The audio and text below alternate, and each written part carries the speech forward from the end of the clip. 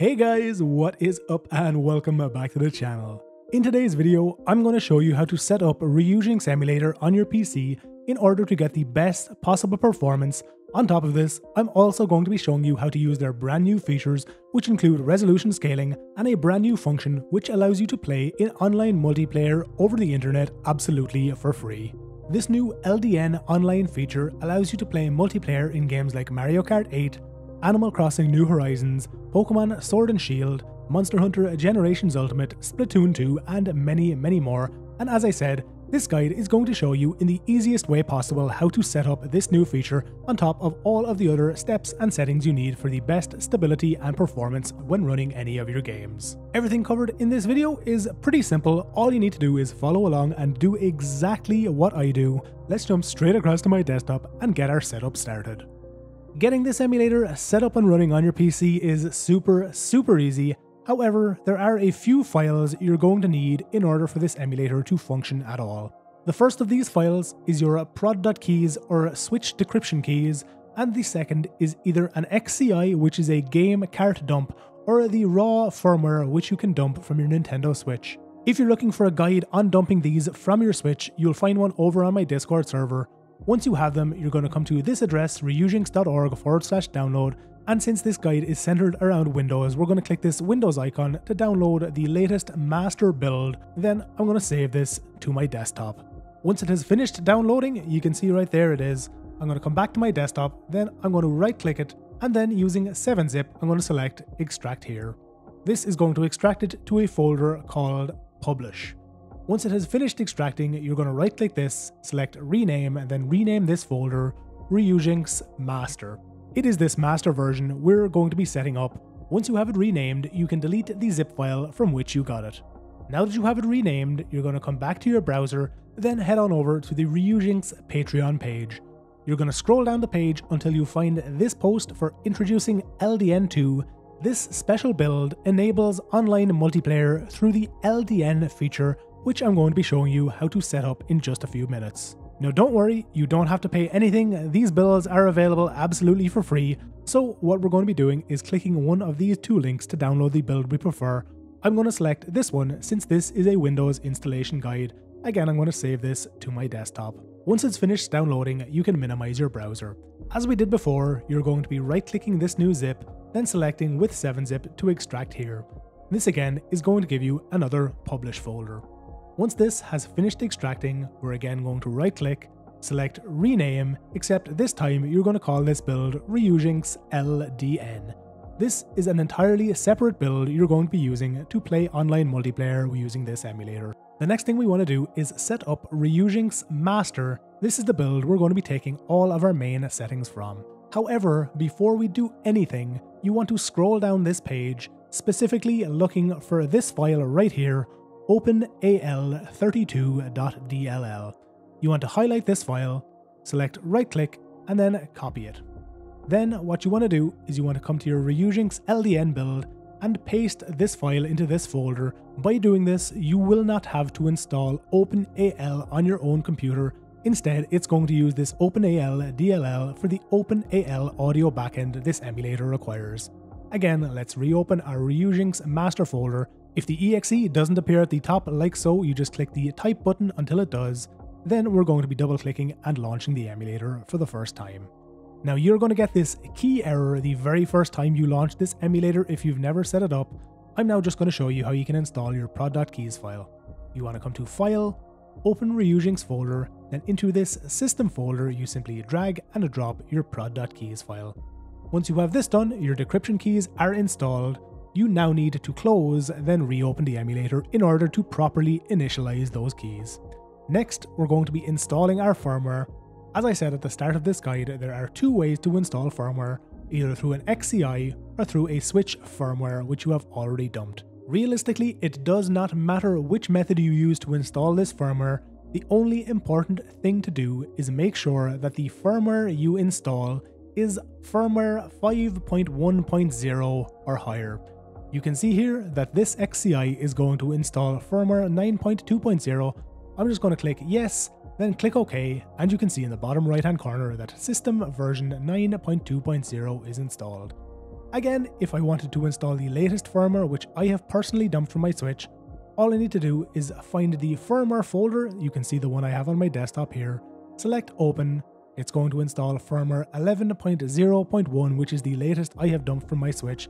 And there you go, in the bottom right hand corner you can see system version 11.0.1.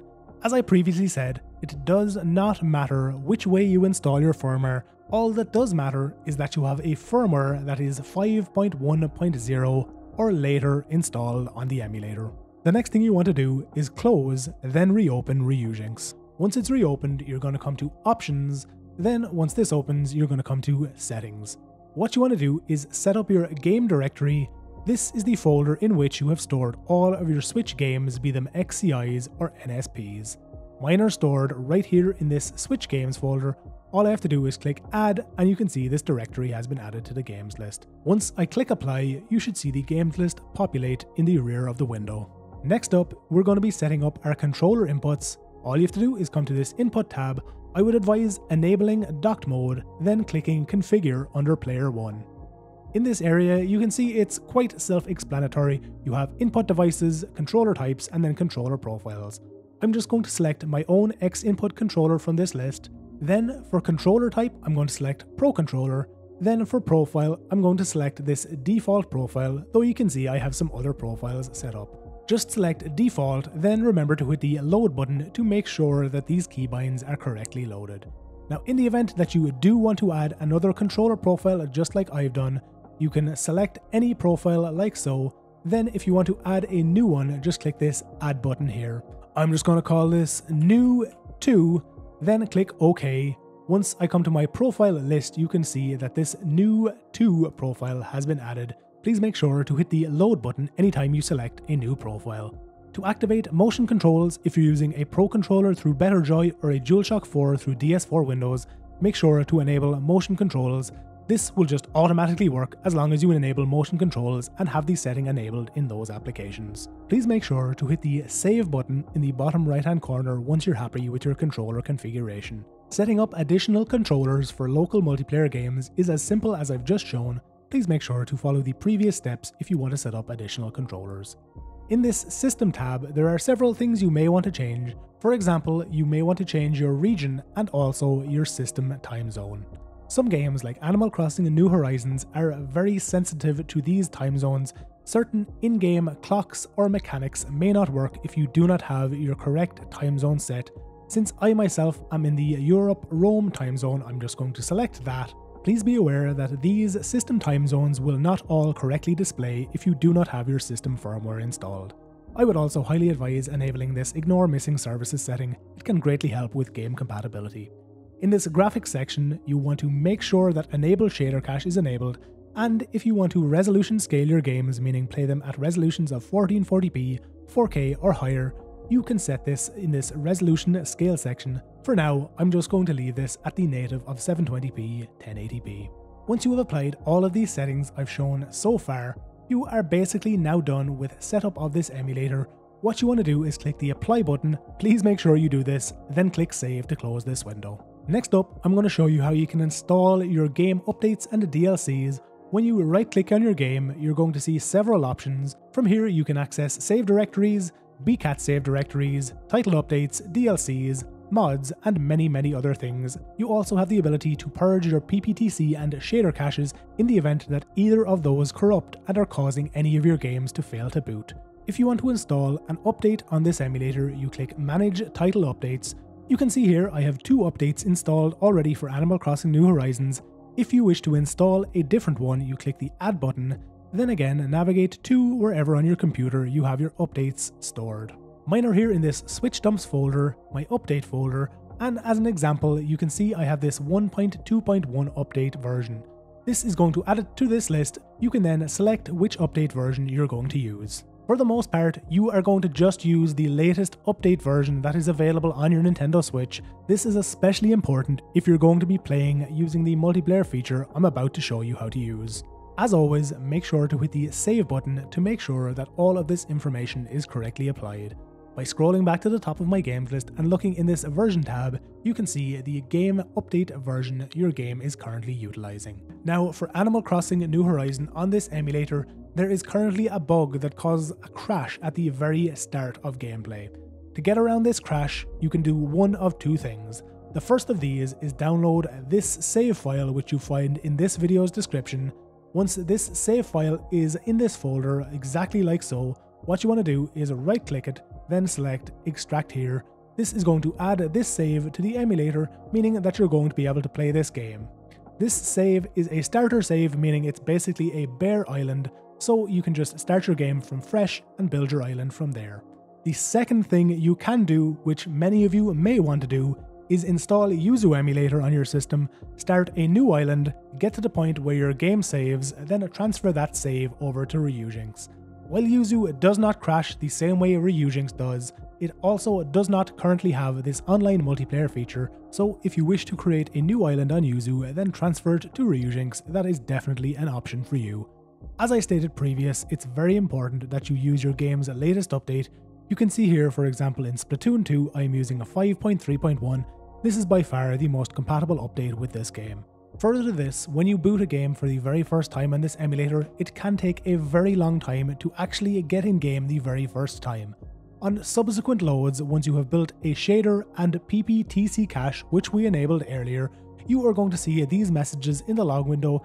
You can see here that this is building the shader cache which I have previously built for this game. By playing a game and building this shader cache, you are going to get dramatically less performance drops and stutter. The TLDR is, the more you play your game, the less stutter you're going to get. Now next up, we're going to be setting up the Ryujinx LDN build which we extracted earlier. However, before we do anything, you're going to want to do this. Open File Explorer, come to your C disk, your users folder, your own username, then you're going to be looking for this app data folder. If this app data folder is not here, come to View, select Hidden Items from this option here, then you're going to open the app data folder. Next, you're going to come to your roaming folder, then you're going to come to this Ryujinx folder. From this folder, you need to copy this config.json file, then you're going to paste that into your Ryujinx LDN folder.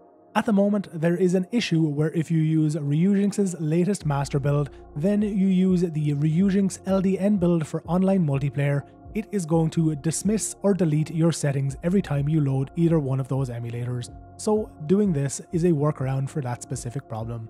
When you load the Ryujinx LDN build after having transferred that configuration file, it should again refresh all of the settings we previously applied, meaning that you for the most part have the emulator entirely set up already.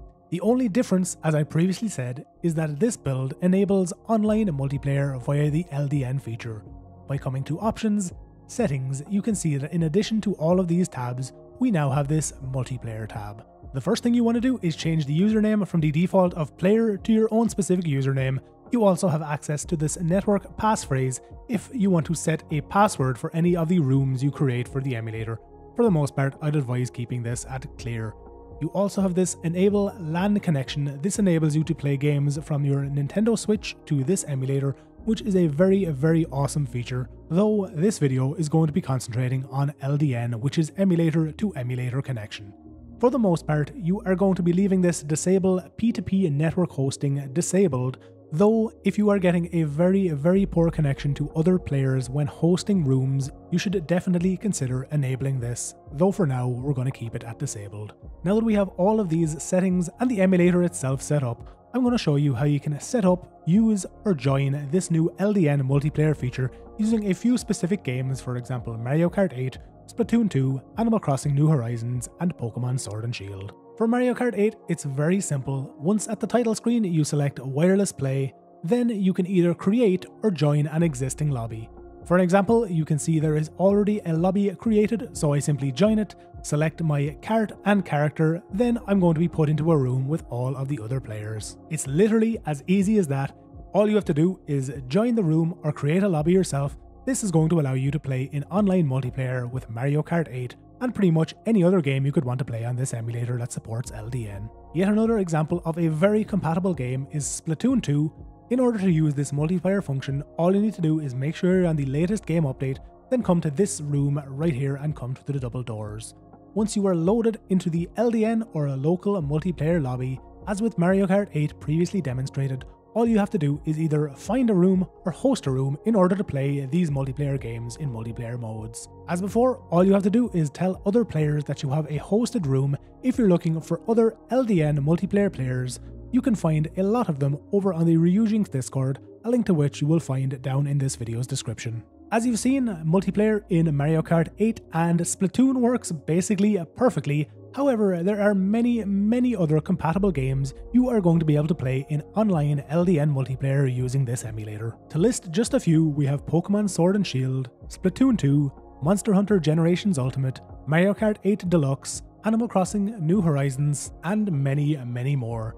If you need any additional help with getting any of these set up for online multiplayer, don't be afraid to either join my Discord or the Ryujinx official Discord, as I said, links to which you can find down in this video's description. For now, that's going to be it for this video. Once again, thank you all very much for checking it out, I greatly appreciate it. As always, if anything changes in respect to using this multiplayer feature or using Ryujinx itself, I will, as always, update this guide as soon as I possibly can, so make sure that you're subscribed to my channel to get notified as soon as any of those videos or guides go live. Once again, thank you all very much for watching. Remember to like this video if you liked it, dislike it if you didn't, and subscribe to the channel if you want to see all future videos from me.